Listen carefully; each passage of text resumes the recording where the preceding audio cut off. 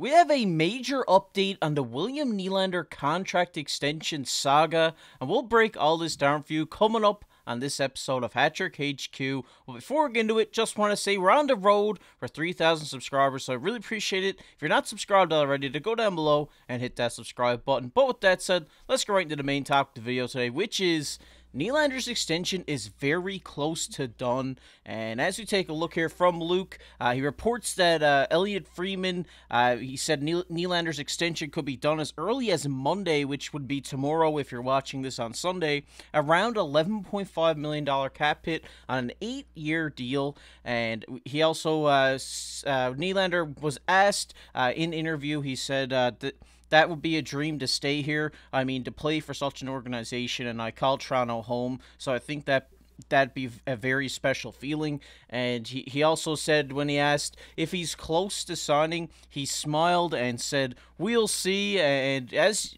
if you don't know, William Nylander is on a tear here this season so far, with 54 points through 37 games with 21 goals. And obviously William Nylander, maybe the second biggest name in Toronto right behind Austin Matthews, having an incredible year. But if you've seen that interview clip yesterday when he was asked if he was close to signing, it really did seem like he's very close to done. He smiled, and it just seems like he's going to be staying here in Toronto.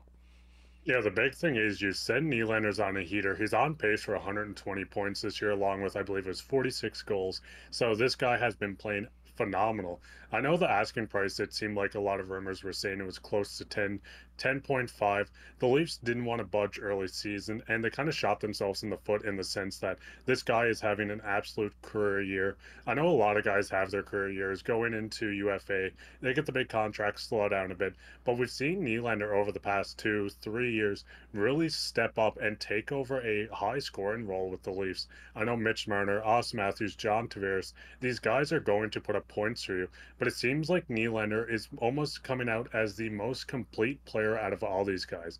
I mean, you have the best goal scorer in the league in Austin Matthews. Mitch, who has been great defensively, he had Selke votes last year. This is a guy that's going to put up assists, but Nylander is doing everything. His defense has improved. His scoring has been phenomenal. He's almost at a 50-goal pace, and he's still looking to put up a team high in points once the playoffs do come. So this guy is a jack of all trades. He's been outstanding, and I think it's almost well-deserving for him to ask for this 11.5 million. Yeah, to me, just like in my eyes, like from when he started his last contract to now, the improvement has been drastic. As we've seen Austin Matthews, he was consistently good throughout his last contract into getting his signing this season. But I mean, when he first signed, I think it was 6.925 million. I mean, a lot of people were skeptical, saying, "Why are we giving this guy so much money?" And now we're talking about him getting 11.5 million. The improvement has been amazing in Nylander's game, not just offensively, but on the defensive side as well. We see him getting into the corners more. We see him, getting into those loose puck battles a lot more, and he's improved his playmaking a lot over these last couple of years here in Toronto. And I really do think if you were to ask anybody who's the most improved player on the Toronto Maple Leafs, you would have to say William Nylander. Yeah, the big thing is too that 6.9, it was one of those things where you kind of sign him, hope he grows into that kind of value, which he went way over expectations, hence why he's at the $11 million part now. You look at Draisaitl in on the Oilers too. It was the same situation. They gave him a lot. He turned into an incredible player, and he's playing at that value. So bringing in Nylander at 11.5 does seem like steep once you do look at just the numbers as a whole, but you need to look at this as well.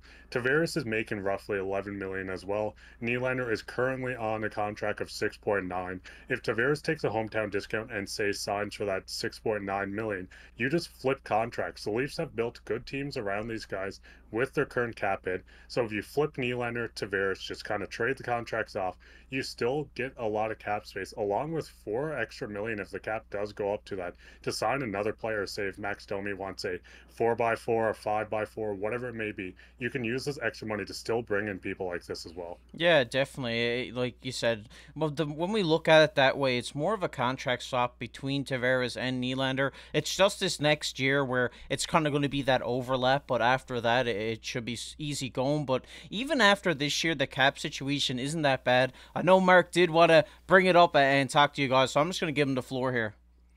Yeah, so when you look at this, you still have a majority of your line. This would be going into next season with extra 4 mil thrown in. So the team does have 66.4 million used with what's on the screen right now. You still have guys like Minton, Cowan, Abaswazi, Niemela. These are guys that can develop and get into this lineup at some point. When you look at RFAs, you have guys like Noah Gregor, Benoit, Lilgren, Robertson, Steves. These guys can be signed for bridge deals, cheap contracts, something to make do. I mean, you can use, say, two of these guys to fill up the left wing, bring back Benoit for that bottom pairing, and then you only need one or two players to kind of fill up the rest. The UFAs the Leafs do have two are Domi, McMahon, Legason, Martin Jones, Giordano, Brody, and Bertuzzi. So you can bring in these guys, and you still have 21 million to work with to bring in these players and just kind of fill out this roster. I know the big thing is looking be like, oh, well, Leafs getting a huge pay raise. They must have no money. But like I said, 21 million, you can give Brody 2, 3, 4 million to bring him back. You can bring back a guy like Domi, Bertuzzi. Maybe they want to be long term. They want to be a Leaf for life. I know Max Domi seems like he definitely does. You could bring him back on maybe a 4x4, 5x5, whatever it may be. Bring back a guy like Benoit, Noah Gregor. These guys aren't going to come at a massive cap hit, and they can most certainly fill out that bottom pairing and the fourth line amazingly. I mean, we've seen them do it, and they're still young. So I think the Leafs are in a perfect situation. They go for a cup run this year, you go for a cup run next year. And then where it gets really spicy is that third year when Tavares takes a bit of a discount. You have Marner coming in on a new contract, the extra cap to work with. I think that's when the Leafs are really going to get into the territory of really going for it and building this dynasty.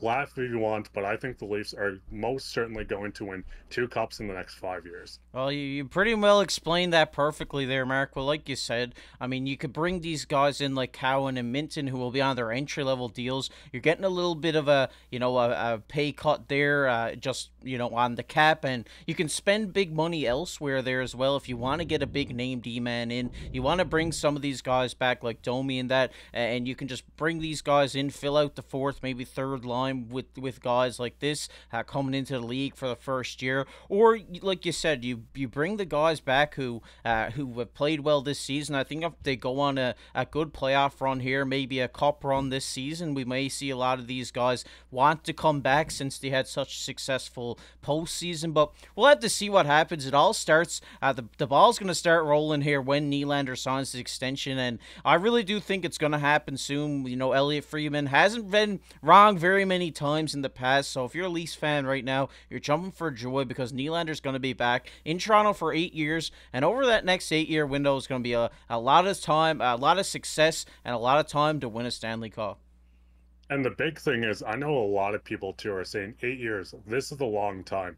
If you just look at the past contracts the Leafs have signed, Tavares, Marner, Matthews, Nylander soon to be, they really like to front load these contracts where all the money is almost paid out in the first 4 to 5 years in signing bonuses. So this is a contract that you can most certainly trade. I'm just going to use the Coyotes for an example. This is a team that has a lot of players on LTIR right now. They're trying to hit the cap floor without spending a lot of actual money from the organization as they're trying to get an arena built. So if you pay Nylander, say it's whatever money over that span, $88 million over a certain span, you just pay him the $80 million and say there's only $8 million left to be paid in the last 3 years, teams still get that full cap hit, but they don't need to pay him as much actual money. So this is such a tradable contract. If things go south, Nylander's 34 with a couple of years left, you can still trade this off and get amazing market value. Yeah, definitely. And we'd like to hear from you guys down in the comment section below. Obviously, we've been covering a lot of Nylander here on the channel. I know you guys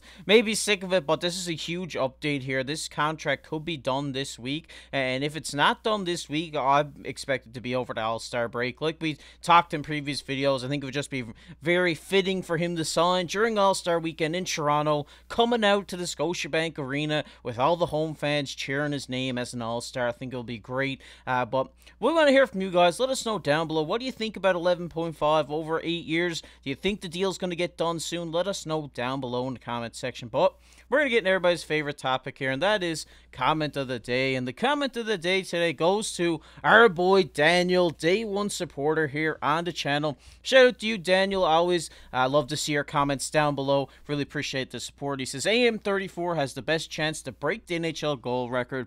Go Leafs, go. So if there's anybody in the league that's going to do it, it is going to be Austin Matthews. I really do believe he is the best goal scorer in the league right now, and he's on a tear right now, and I really do think we could potentially see him hit 70 goals, which would be absolutely unreal. But if you guys enjoyed this video, make sure to go down below, hit that like button, hit that subscribe button. Like we said, we're trying to hit 3,000 subscribers, so I really appreciate it if you went down below and hit that subscribe button. But if you enjoy the NHL, make sure to check out this video that's popping up on your screen right now. And as always, I've been your host, KC, alongside my co-host, Mark Pye. Keep your stick on the ice.